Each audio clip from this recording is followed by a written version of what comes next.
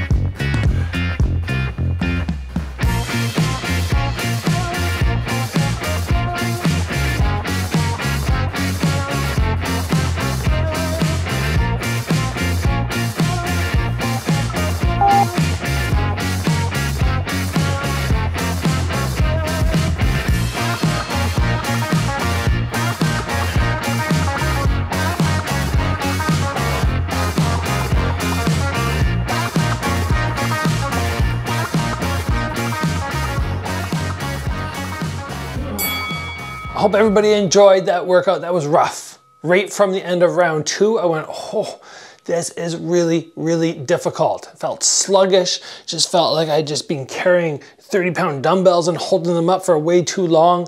And if you're able to get through that with minimal breaks, congratulations. We're just gonna call it there. Thanks for joining today, guys. Remember, I'll have an ab video up here because we always wanna train hard, we wanna push ourselves, so if you need something else, that'll be all you need for a nice short 10-minute workout. I'll see you guys back here soon.